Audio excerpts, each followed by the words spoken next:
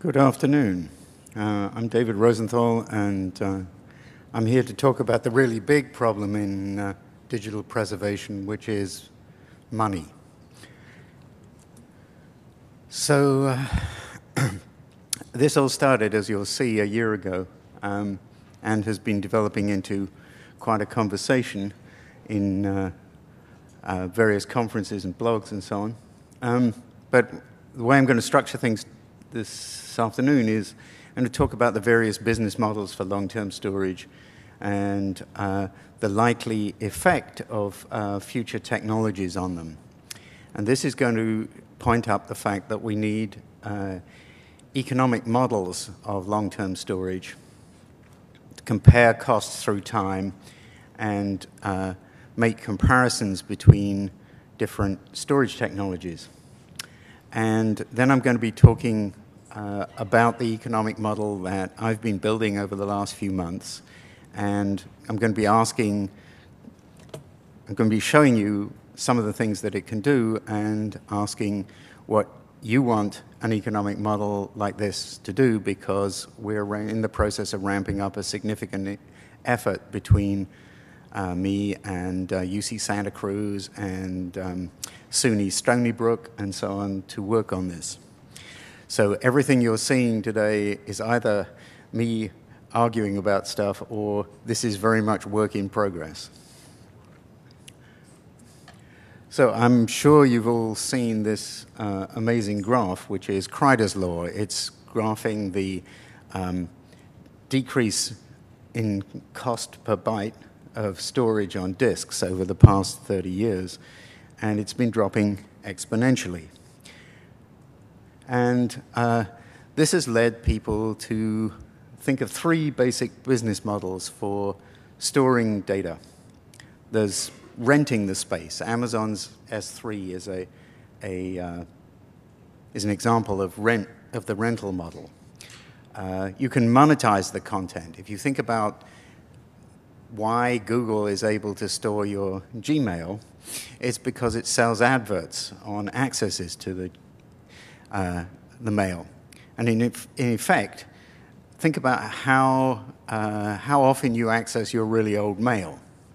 Not very often. So how much money is Google making over storing the back content of your mail archive? It's not making very much, which is the reason why Google limits the amount of mail that you can store and modulates the rate at which they increase the amount of mail that you can store to make sure that they make enough money out of your access to your recent mail to continue to pay for your old mail.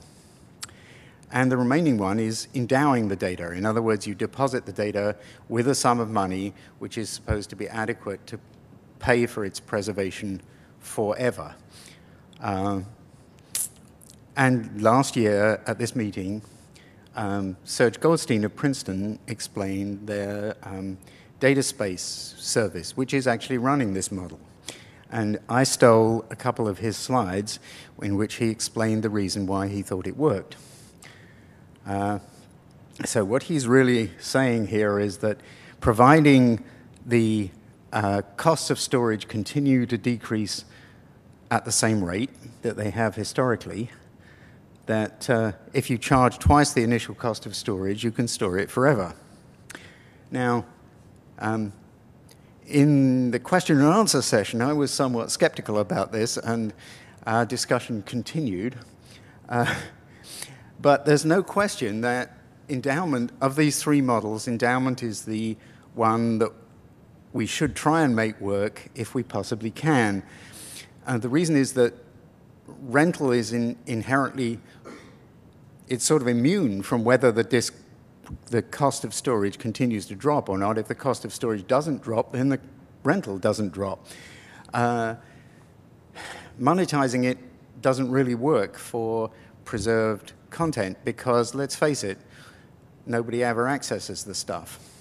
Or at least nobody that you'd be interested in selling ads to. So endowment is the one that we need to make work. And for things like NSF data management plans, the ability to roll up the long-term cost of storage into the project funding is kind of essential because there is no continuing flow of funds into the future that you can count on to pay for the storage.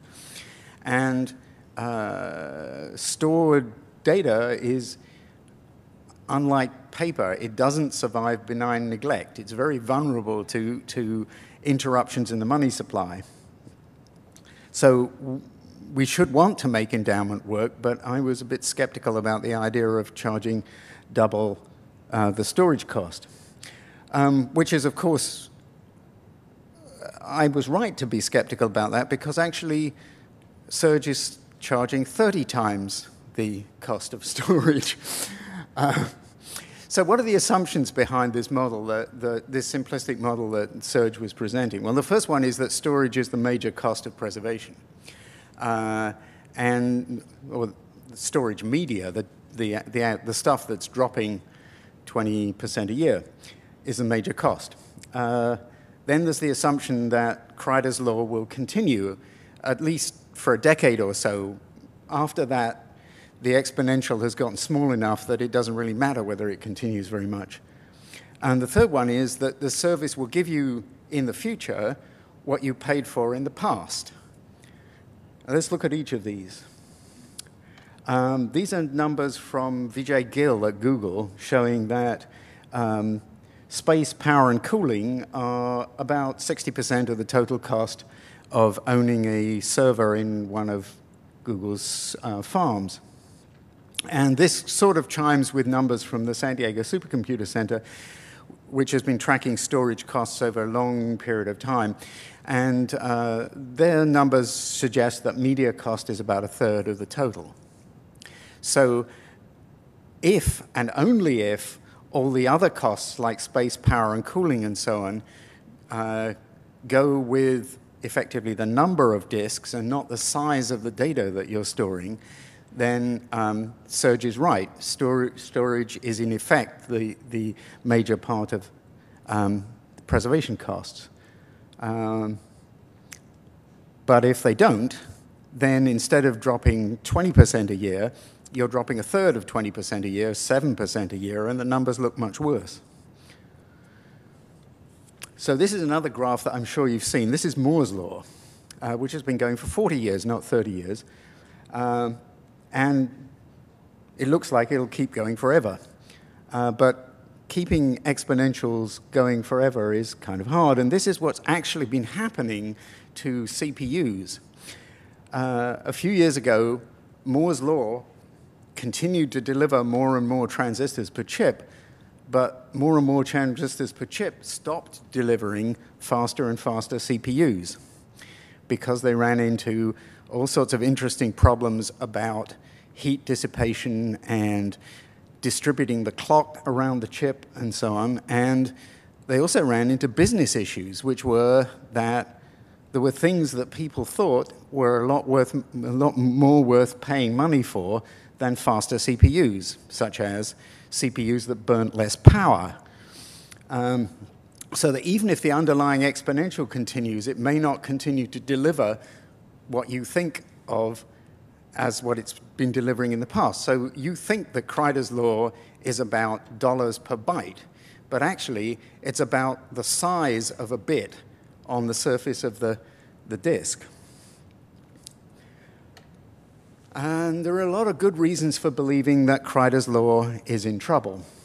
One of them is that the desktop PC market is going away. Netbooks and now tablets are destroying the market for desktop PCs, which is destroying the market for 3.5-inch disk drives.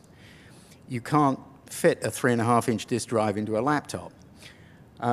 So there are going to be much smaller volumes for consumer 3.5-inch drives, which are the drives which big storage farms are mostly built out of.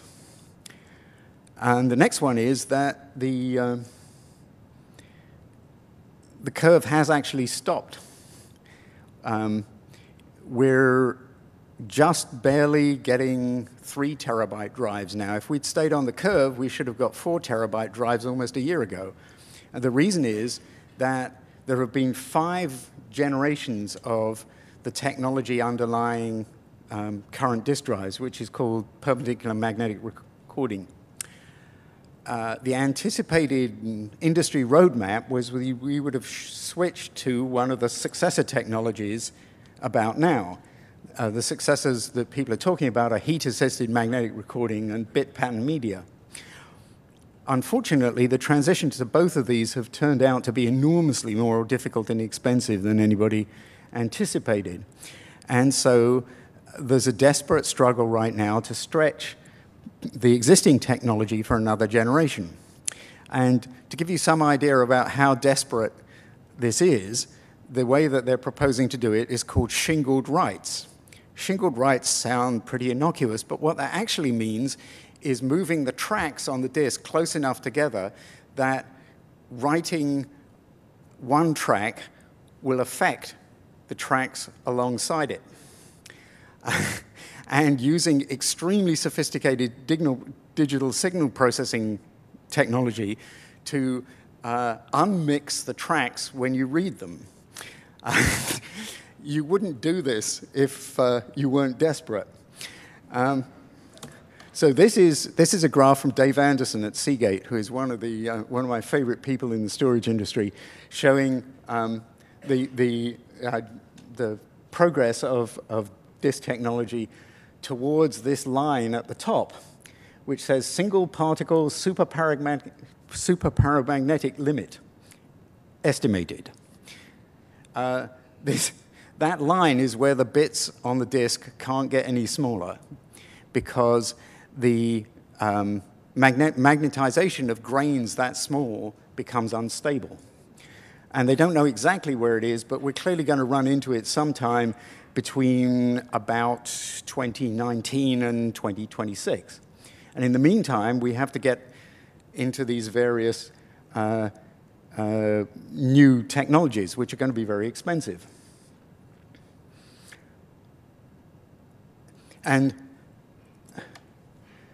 then there's the whole question of whether you're actually going to get what you paid for when you pay up front for storage.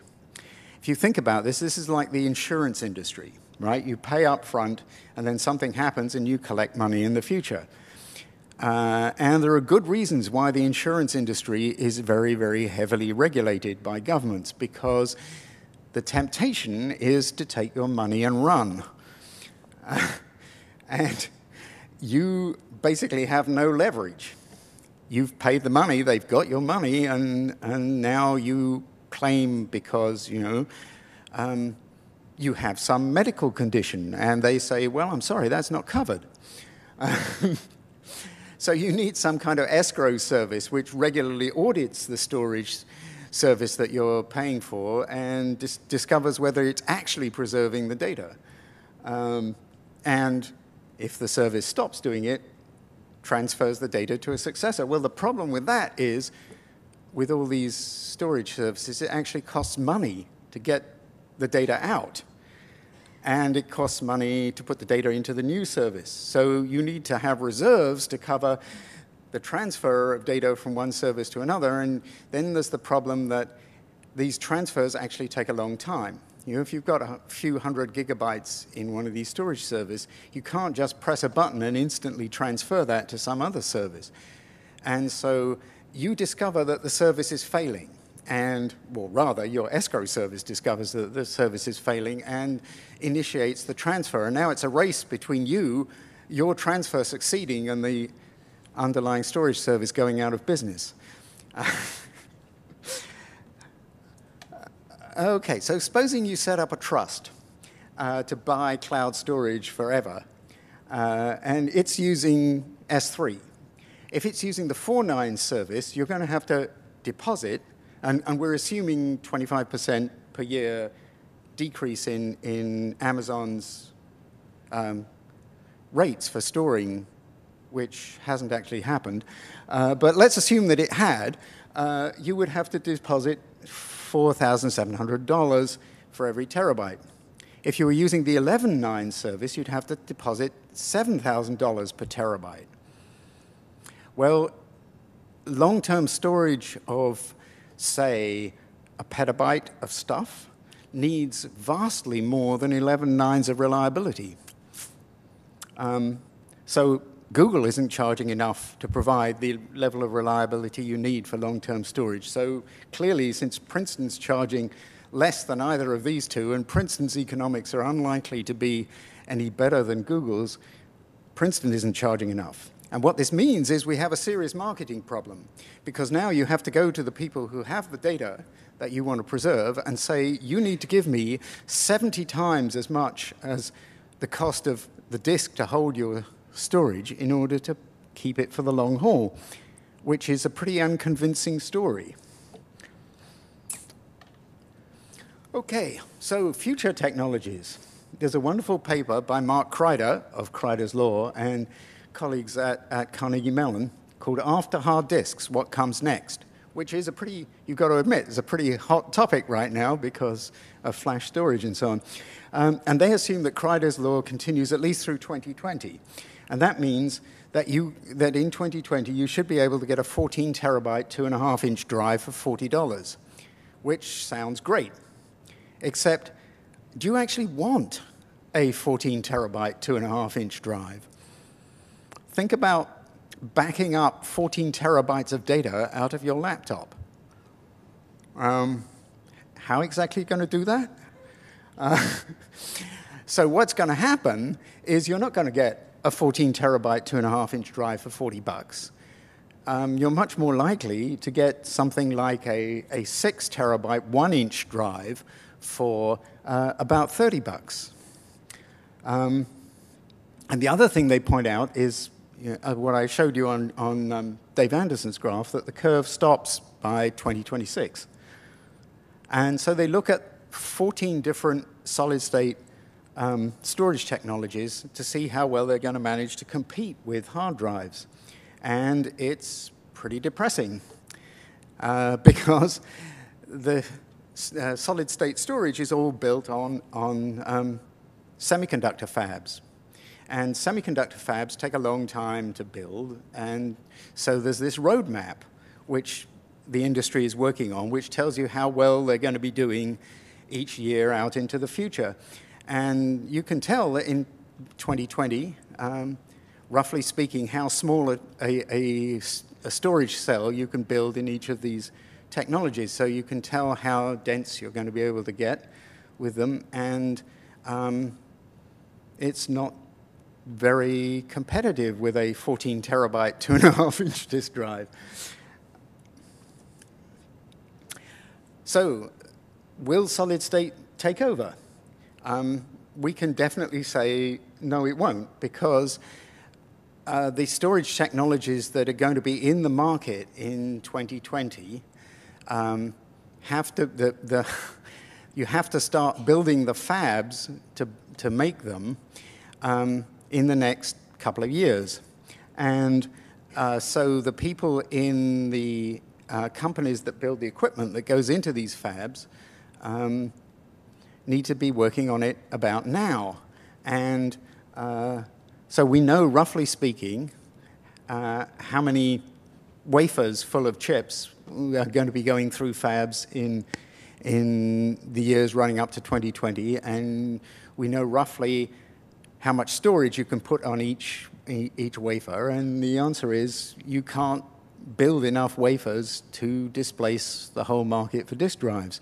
So solid-state memory and hard drives will share the market the way they actually share them now. I mean, I look around, there are a lot of iPads and iPhones and things like that, and they don't have hard drives in them because even though flash memory is more expensive than hard drives, it has other attributes like not breaking when you drop it that mean that it's more valuable and it's worth putting it into tablets and iPhones and digital cameras and things like that. So the question is, which segments favor which technology? And from our point of view, the question is, can you use solid-state memory for long-term storage? Well, it's much more expensive to buy, but it's much cheaper to run, and it has much longer service life. And so as we saw earlier, running costs are about 2/3 of the total cost of long-term storage. So it's arguable that it makes sense to use even flash memory for long-term storage. And Ian Adams, Ethan Miller, and I wrote a paper at UC Santa Cruz laying out an architecture for how to use flash memory for long-term archival storage, and arguing on the basis of a rather simplistic economic analysis that actually it was pretty competitive. But reading the paper after I'd written it and thinking about it, it was obvious that this level of economic analysis was about as sophisticated as Serge Goldstein's, and it wasn't enough. I mean, everybody can understand that if you have an unlimited number of dollars, it's easy to keep data forever. So you're going to have to make trade-offs of how much you're going to spend against how much reliability you're going to get. And how do we make good trade-off decisions? Because money is critical, and so making good decisions in this area is important. So we need quantitative models of reliability. And I've already written and spoken quite a lot about how hard it is to build quantitative models of how reliable storage is. So the next thing to do was to look at the other half of the equation and say, well, can we build cost models? And it turns out that these cost models are quite hard too, because storage for the long term is not a one-off decision. It's, the life of the data is much longer than the life of any of the hardware systems you're going to use to store it. And the service life of different technologies varies through time. And systems and the media and so on have different purchase costs, and they have different running costs, which also vary through time. And the interest rates you need to pay in order to finance the purchase of the hardware vary through time. And so at each stage of the life of some data, you have a decision to take, which is fundamentally whether you're going to continue to use the storage that's currently storing it, or whether you're going to replace it with newer technology. And if you're going to replace it, what are you going to replace it with? And so you need to take this decision every year or so. And in particular, what I ran into is that I'd been working for the Library of Congress on the question of using cloud storage as the storage back end for LOX systems.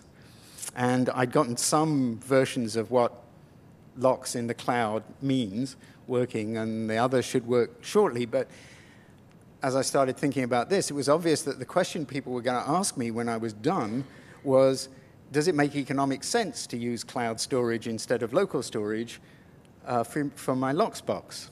And this is an apples versus oranges comparison, because local storage has capital costs and running costs, and cloud storage has effectively only running costs.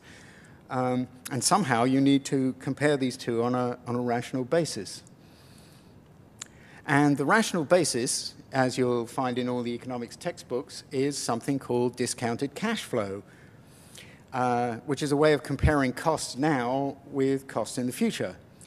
So you assume an interest rate, and you invest some money at the assumed interest rate, so that when you need the money, the principal plus the interest that you've accumulated over that time equals the cost that you're going to have to pay. And the amount that you invest now is called the net present value of the future cost. And then obviously the question is, what interest rates do I use? Well, if you're absolutely certain about the future cost, you can use the Treasury bond rates, because every day the U.S. Treasury publishes the yield curve for inflation-protected U.S. Treasury bonds, which connects the term of a loan to the risk-free inflation-protected interest rate. Now, obviously, in practice, you're less certain about the future costs than the US Treasury is. So you have a risk premium added to the interest rate, which you can sort of adjust to account for how uncertain you really are. And this is the standard technique that all investors use to assess the return on future investments or future costs that companies are going to incur, and what could possibly go wrong, right? We know how good these guys are at their job. Well, here is some research from the Bank of England. Andrew Haldane and Davis looked at the history of hundreds and hundreds of companies' stock prices and their actual earnings. And what they found was that investors were systematically using discount rates that were way too high, 5 to 10% too high. Another way of looking at this is that investors' horizons were affected by short-termism, and that the short-termism was increasing through time. And 5 to 10% extra interest rate in the interest rate environment we have at the moment, where the US government can borrow at negative interest rates, inflation protected, is a big number. In effect, what this says is that it's almost impossible to make productive investments pay back. So discounted cash flow doesn't really work in practice. But actually, the news is worse than that, because discounted cash flow doesn't even work in theory. This is work by Doyne Farmer of the Santa Fe Institute and John Giancopoulos of Yale, where they point out that this is complex, and I'm not claiming that I fully understand it. This is my explanation of what's going on. So by assuming a single constant interest rate into the future, the computation never sees periods of very low interest rates, like now, or periods of very high interest rates. And this would be fine if the outcome was linearly connected to the interest rate, but it's not. And so what Farmer and Giancopoulos showed was that by changing from having a constant interest rate to having a bounded random walk in interest rate space, they could change the outcome in terms of the future, the net present value of some future cost from being very small to being infinite. And this is a real problem. What this says is that you can't do discounted cash flow calculations. What you have to do is to run a Monte Carlo simulation where you track the path of your system through a suitable distribution in interest rate space.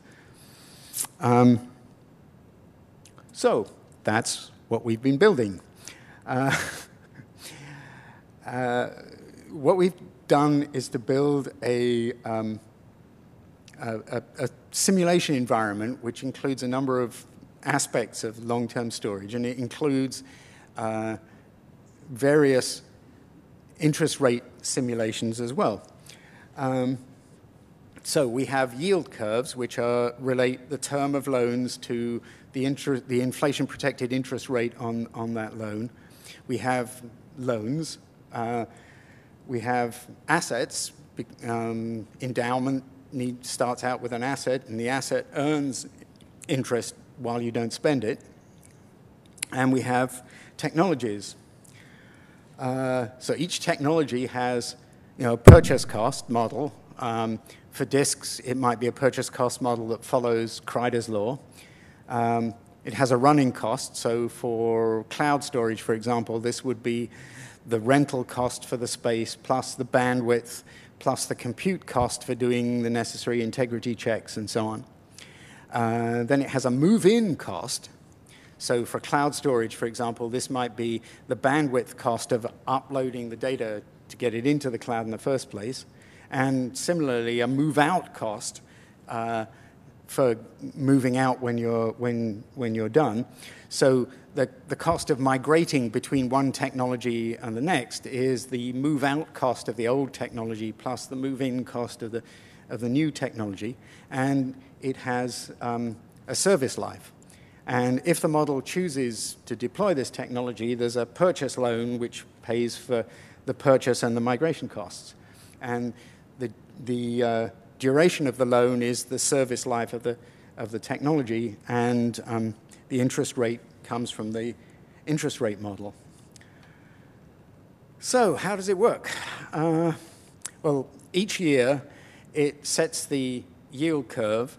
The way I do it at the moment is it starts at a random year in the past 30-year history of interest rates, and then runs time forward and backwards and forward and backward through this 30-year history. Then each year the model generates some new technologies with different pricing and running costs and so on. And then for each technology I'm currently using, it runs the hardware upgrade process to decide whether to upgrade from the old technology to some new technology, and it does the accounting for the running costs and the loan costs and so on, and deals with the fact that you may have borrowed money for 5 years to buy some technology and then decided after 3 years to replace it with something else, but you still have to carry on paying the loan for the remaining 2 years. And this is the hardware upgrade process. One of the really surprising things so far about this model is that even this is not complicated enough to model real decisions in this area. I was amazed how complicated this was, and I can already see that it doesn't actually model the way people really think about this. You have both a service life and a planning horizon. This is in effect where the Bank of England's short-termism comes in, because you can buy, suppose you can buy a technology that has a 20-year service life. You're not actually going to commit at the time you buy to using that technology for its full 20 years, because who the hell knows what's going to happen in 20 years. You're going to think, well, I need this to make economic sense in some time a lot less than 20 years, like, say, 7 years maybe. So there's a planning horizon and there's a service life. If the old technology is at the end of its service life, then you have to replace it irrespective. Otherwise, you need to compute the cost of keeping the old technology over the shorter of its service life and the planning horizon. And then for each new technology, you need to compute the cost of the new technology over the planning horizon. And if it's cheaper, then you replace it. And the cheaper has to include the migration costs. Okay, so this is where we start showing graphs. This is assuming Kreider's law is observed faithfully and storage costs drop exactly 25% every year, and running costs represent the running costs are set so that they represent 2/3 of the total cost of ownership. And this uses the Treasury's interest rate database from 1990 to 2010. And the question that we're asking is, as we increase the endowment that we deposit with the data, what's the probability of the data surviving 100 years? And as you see, up to about 5.7 times the original cost of the storage, the probability is 0. You're going to run out of money sometime in the 100 years. And once you get past that, the probability rises pretty quickly to something around 6.5%, where it gets to be effectively 100%. And what this really tells you is that if disk drives, if storage costs are dropping 25% a year, then the random variation in interest rates doesn't have a big effect on the size of the endowment that you need. So this is the result of, I think, 10,000 runs of simulation. So this is the result of about 500,000 runs of the simulation, where we are we're doing that same computation for a whole set of different Kreider's law rates of decrease between 5% and 40% a year. And the sort of plateau at the top is where things survive, and the sort of skirt at the bottom is where things are pretty much guaranteed not to survive, and the slope in between is where the interest rate is actually affecting things. So we take the 98% contour on that, and we get this graph, which shows the size of which shows the rate of decrease of storage costs and the associated endowment that you need to get a 98% probability of surviving 100 years. So you can see as the rate at which storage costs drop increases, the endowment you need falls pretty rapidly and then flattens out, which is pretty much what we'd expect. But it's still pretty expensive. I mean, we're talking varying between 14 times the basic cost of the storage and 5 times. So this is what I've been working on in the last couple of weeks, which is so... I went through all these reasons why Kreider's law might not continue to work in the medium term, but actually what happened was there were these historic floods in Thailand which submerged most of the factories that build disk drives, and disk drive prices doubled in a few weeks. So obviously, if this model was going to be any use, I had to be able to simulate the effect of spikes in the cost of storage. So this is modeling what happens if 1 year the cost of storage doubles and then drops back over a 2-year period and resumes its decline. So the curve at the front of this graph is the curve from the previous one showing what's the effect of no spikes, and then succeeding ones behind it show the effect of this spike 1 year after you start, 2 years after you start, 3 years after you start, and so on. And you'll see that if disk drive costs, if storage costs are dropping rapidly, spikes have very little effect. If they're not dropping rapidly, spikes can have a really big effect. And the other thing you notice is that there's kind of a ridge in the surface at 4 years. And the reason for this is that there's assumption here is that storage has a 4-year service life. And if you're unlucky enough to have the disks, the storage costs spike, double, exactly at the time when your current storage is obsolete and has to be replaced, you lose. Whereas if the spike happens while you still have time left on your current investment in storage, you lose much less. Okay, so other uses of the model.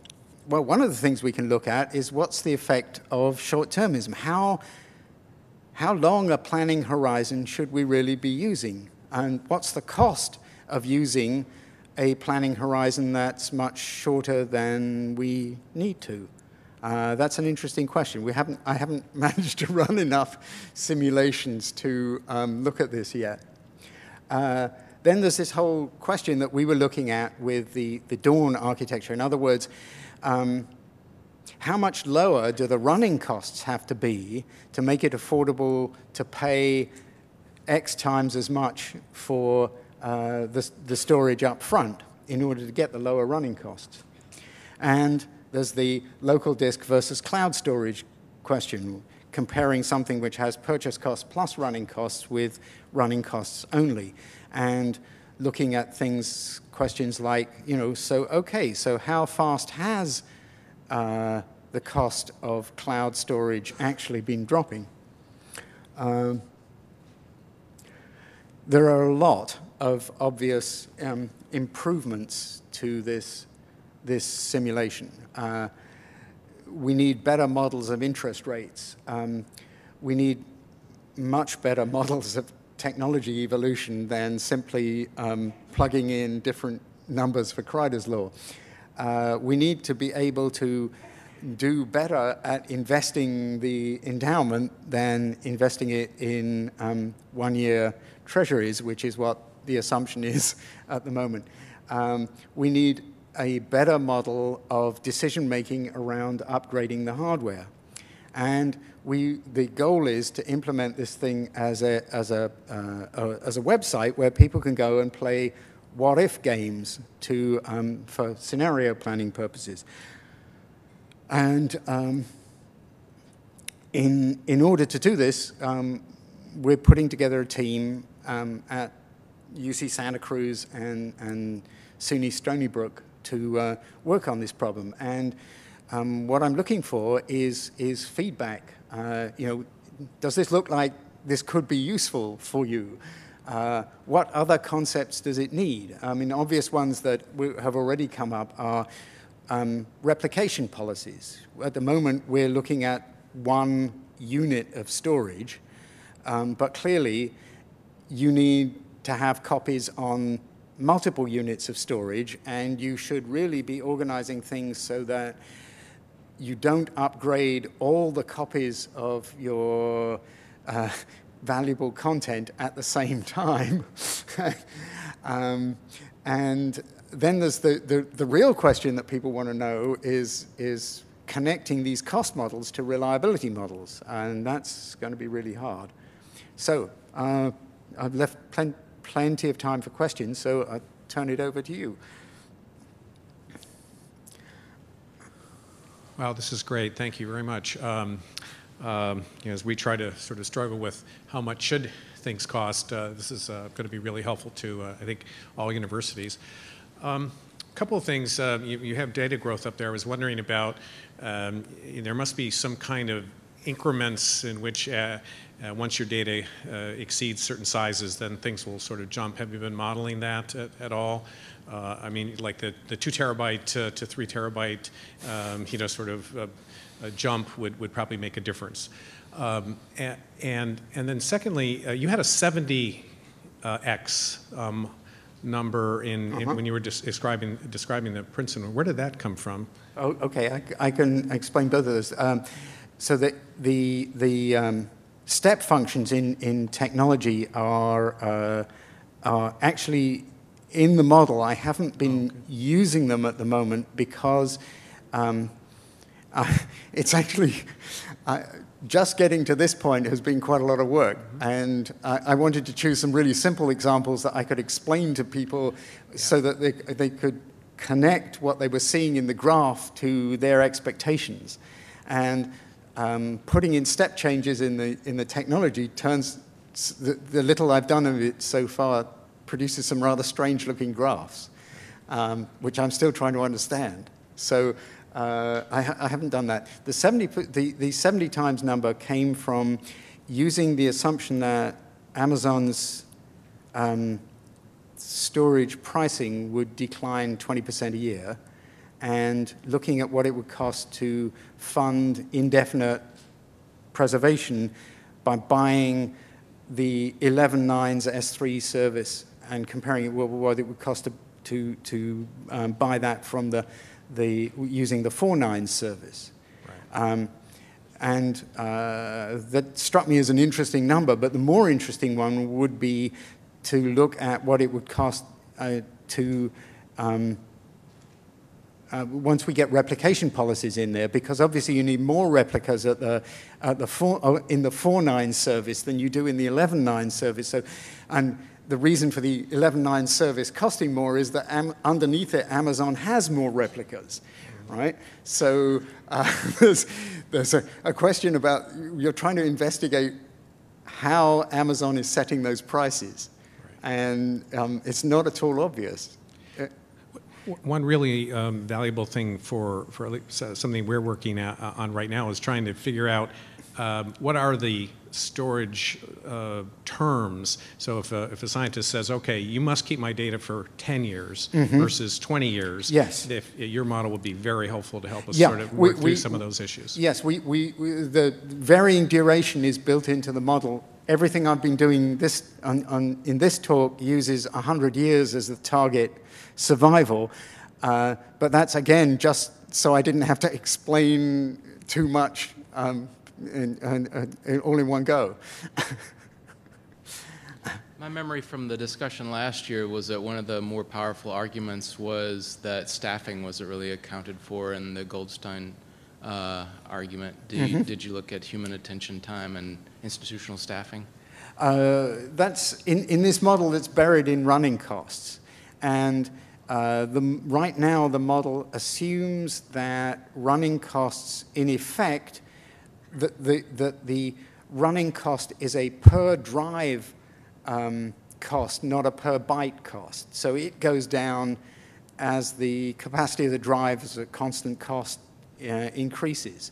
Now, that's probably not a good assumption, but fortunately, that is one of the pieces where the model is capable of modeling that. I just haven't messed with those parameters.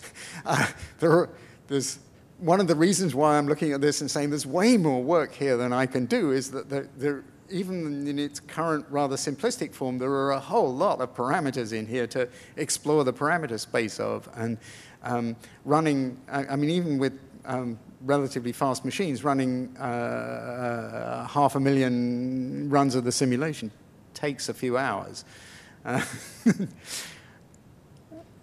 Thank you for this. It's really be really interesting to keep tracking this as you progress. I was glad you mentioned environmental shocks, and I would just throw out that you also have, it's probably obvious to you, but political shocks, local environmental shocks, wars, organizational shocks, that sort of thing. And also, if you're only using the interest rate years from 1990 to 2010, you have fiscal shocks like 1982 and that sort of thing. You might want to include that wild range. Yes. As I say, we need a better interest rate model. The reason for choosing the past 20 years is that data is available straight from the Treasury's website on their inflation-protected yield curve database, which made it really easy. Clearly, we need a better model. Right. I was also glad that you mentioned the possibility of differential retention schedules, and something that might be really useful in the long-term planning concept. To use this model for long-term planning is to think about factoring retention models in. Yeah. Looking at, well, what's the cost if we assume that 99% of this data we're just going to be able to throw out in the next 99 years, and only 1% of it we're really going to need to keep. Maybe there's a 30-year model that's the life of this researcher with his 10 more years at this institution and 20 years into retirement, and then maybe we turn it off. I'm being completely serious. Unfortunately, my impression is that the staff cost involved in figuring out what to throw away is probably lower than the cost of keeping it. But there is, once we get to replication policies, there's some interesting things we could investigate. So for example, you could gradually decrease the number of replicas that you were keeping of stuff through time. Right. Because recent data is more heavily used than very old data.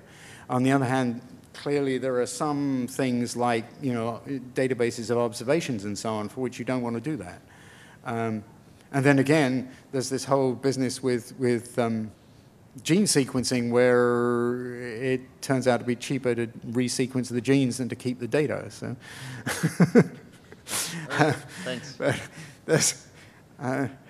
But these are good questions. I'm actually remembering some of this for notes about what we should be doing. Hi, I've been wondering when I would first hear the term used, digital data storage futures. It kind of sounds like that's probably where we're going. But I'll leave that aside. Yes, and derivatives of futures on data storage and so on. And yes, I'm sure that that we can just ignore the fact that the computational basis for these things has just been disproved to find out how useful they are. When I first saw your list of assumptions about the cost of storage, and it occurred to me that I wondered if you are thinking about what may be a much more complex issue, which is the cost of curation. That is, you're talking about, it sounds to me like all these assumptions are based on a model that only contemplates bit preservation. Yeah, that's true. Clearly, the cost of keeping the data around once it's been ingested is typically something like half the cost of doing the ingestion, even using these fairly large values for how much you need to endow the data with. There are numbers from the Arts and Humanities Data Service, for example, which would suggest that between a half, somewhere around a half to two-thirds numbers for those. But I'm not sure if I understood what you were just describing. So if you look at the overall cost of digital preservation, ingest is the biggest cost. Essentially, I mean, if you assume that that storage costs are going to decrease by some amount over time, you end up seeing that for essentially infinite storage, ingest is typically still the biggest cost. So you've paid more than half the total amount you're going to pay up front, even if you rent the storage forever. My question has to do with the costs associated with logical reformatting. That preservation where you say, okay, PDF-A is, okay, that's great through a horizon of 20 years. I'm on record as believing that those costs are nil because those migrations aren't going to happen. I'm sorry, they're not going to happen? That's a whole different discussion. But if you believe in migration, you can fold the costs of migration into the running costs or into the move-in, move-out costs. There's a different, that's something that the model will cope with. The upfront cost of ingest is not something that this model is set up to deal with. That was the point I was trying to make. I see. I see. So ongoing curation costs you can fold into the running cost of the storage for the purposes of this, to some extent, hand-waving simulation. But we're not dealing with the upfront cost of getting it in there in the first place. Wow. Thank you. Hello, David. So have you found any way to test your Monte Carlo simulations against past stuff? I have actually written Monte Carlo simulations a long time ago, and I was always expected to test it against past situations in order to validate it. But I wouldn't know where to start, but I'm wondering if you've thought about it. Testing would be a rather grand way of describing what we've done. There isn't a lot of data to compare it with. The best numbers we have are the San Diego Supercomputer Center numbers. And we've produced some graphs that look something like the San Diego Supercomputer Center's numbers.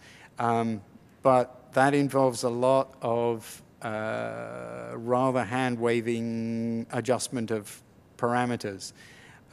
So I wouldn't put too much faith in them yet. I think this is more valuable at the moment in terms of